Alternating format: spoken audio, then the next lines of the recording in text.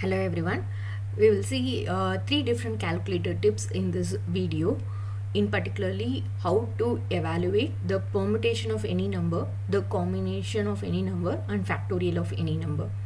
We will quickly see how to handle the calculator. We will be using either an Casio 991 ES or MS. So this is going to be the most frequently used calculator in which we can scientific calculator in which we can compute NPR, NCR and factorial directly using the functions available over here. So manual work can be eliminated and we will save time in examination too. This is going to be the functionality button where we can notice that we will have the NPR button over here, the NCR button over here. Okay, so if we want to use this NPR or NCR, then we need to access this button is present on top of this multiplication button. I have this NPR, and in top of the division button I have the NCR. So this is going to be in a different color, like you have it to be in yellow color or whatever be the model you use, and accordingly there will be a color code which is available for it. So to access this color, then you will be given something called as a shift over here. So this shift button helps you to handle the operator in the yellow color. Okay, this is yellow color means the shift will also be in yellow color. So if you want to access this NPR or NCR, you need to use this shift button which is present over here. So the third operation which we will be seeing is going to be the factorial operation. Factorial is nothing but product of n consecutive integers starting from x onwards. So it is going to be 3 factorial means 3 into 2 into 1. If it is small numbers, then you can compute easily. So if it is going to be something like 5 factorial, 7 factorial and so on, so that can be done using your calculator very easily. The factorial button is present over here on top of your inverse button. So you can notice an inverse button, x inverse, and on top of it you will have the factorial button. So to access this factorial button also you will be needing this shift operator. So we will see how to use it. Now first case, when we are going to go for the NCR. Okay, so I need the value for 5C2, say suppose. Then what you have to do, press 5 first. So 5 will be keyed in and you can see the display over there in your screen. Next, I want the letter called as C because I want 5CR.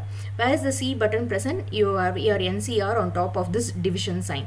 So go first, second, press your shift button. So if you press your shift button, then you can activate all the yellow portions over here. After pressing the shift button, which is the operation which we need to operate, this is going to be NCR. This is what I need. So where is this shift? And then you press the division sign. When you press the division sign, automatically you can see the second script C2 appear on your screen. Next, I need a 2. So what you'll have to do, go press in a 2 over here in your calculator. So when you key in 5, shift, division sign and then a 2, then you will have 5C2 to be displayed over there in your screen. You need the answer, so what you'll have to press? You'll have to press equal to sign. So when you press the equal to sign, automatically the answer for your 5C2, which is going to be 10, will be displayed in the system's display. So this is how you calculate your NCR. So you press the number, then you press the shift operator, and then you press the division sign so that the C will be activated, and whatever be the number you want in the side of it, you press it and press the equal to sign, then you will get the answer accordingly. Now next, when we want an NPR, so NPR, how to get this NPR? So I want 4P3. So what do? Is I press this 4 and then I want this P operation. Where is the P operation? P operation is here, NPR. It is top of the multiplication button. So what you will have to do to access this, you will have to press the shift button. After pressing the shift button, you need the P button, so press the multiplication sign. When you press the multiplication sign, automatically the second letter called as P will be displayed on your screen, and then you press the second letter which is required, which is going to be 3. So you will have 4 first over here, shift and X, then P over here. This 2 will give you P over here, and then a 3 over here. And now you press the equal to sign. When you press equal to sign, this 24 will appear over here. So this is how you get the value for your NPR. Whatever be the number, you key it, press the shift button, then press the multiplication button, shift plus multiplication. You will have this P to be generated, and then the remaining element. So if it is going to be 8P2, then you will get the answer after pressing the equal to sign. Next, moving on to the third operation, factorial operation. This is quite simple. Now the operator is present over here on top of the X inverse button. So if you want 5 factorial, first press 5. So the 5 will be appearing on your screen. Next, press this shift button. So after pressing the shift button, you press the X inverse button.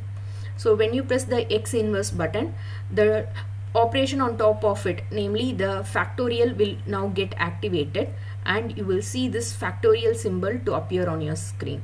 So first 5, and the shift plus inverse will give you an factorial sign, and now you press equal to, and the answer for it, 120, will be displayed in your screen.